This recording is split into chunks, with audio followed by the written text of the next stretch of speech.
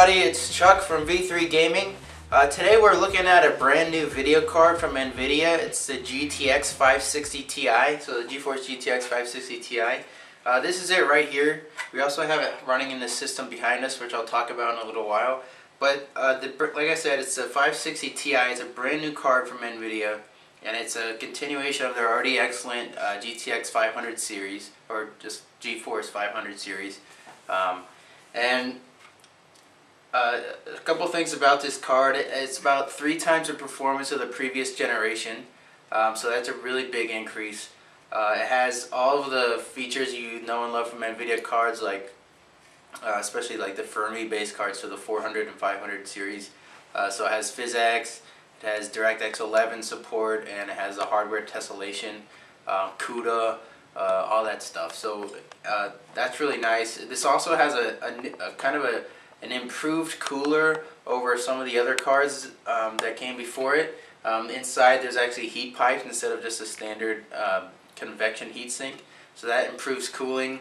You can see there's 2 6-pin PCI Express power connectors on the back. Of course, it's a PCI Express X16 slot. Output wise, there's 2 dual link DVI ports and then a single mini HDMI port. And I think the thing that really goes unnoticed or unmentioned with these new cards from NVIDIA are that, first of all, they run very quiet. They're like, they're not loud at all. Like, you can't hear that there's a system running in this room, but actually right there is a very powerful system running, and you can't hear it at all because it's really dead silent.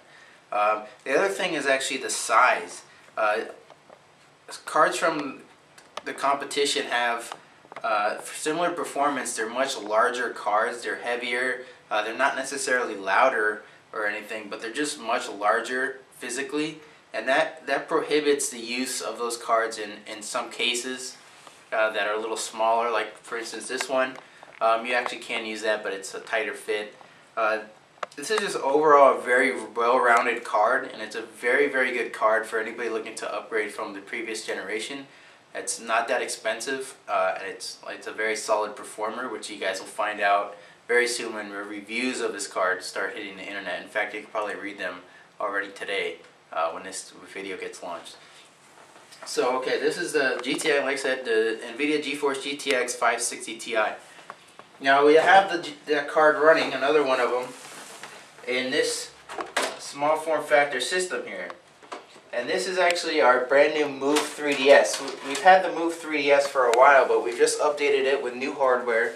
It's running, in addition to the 560 Ti, it's running Intel's new 2nd generation Core family of processors, which is also called Sandy Bridge. So, you've heard that. If you follow the hardware scene, you've heard Sandy Bridge mentioned probably 50 million times in the last week, or the last couple weeks since it launched.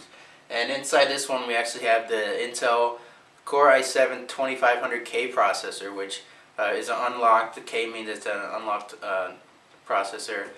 We have the system set up in a way that it's very well rounded. Like, it has the GeForce GTX 560 Ti has the 2500K processor. It's got 4 gigs of fast memory from Patriot, and it has a RAID, a 1 terabyte RAID array, hard drive array. So it's really fast. The motherboard, the H67 chipset, this is an ASUS board. It has native support for USB 3.0 and SATA 6.0 gigabits per second. So it's SATA 3, but SATA 6.0 gigabits per second is the speed. So it's really good for doing like RAID on a solid state array. That's obviously more expensive. This system here, we're shooting more of like a lower budget platform, but you can really go crazy and do like a 256 gigabyte times 2 solid state RAID 0 array, and I mean that'd be really, really fast. This motherboard also has a built-in wireless N, which is a standard for our Move series across the line. It has a liquid cooling, which nobody else can do. Liquid cooling in a case this size.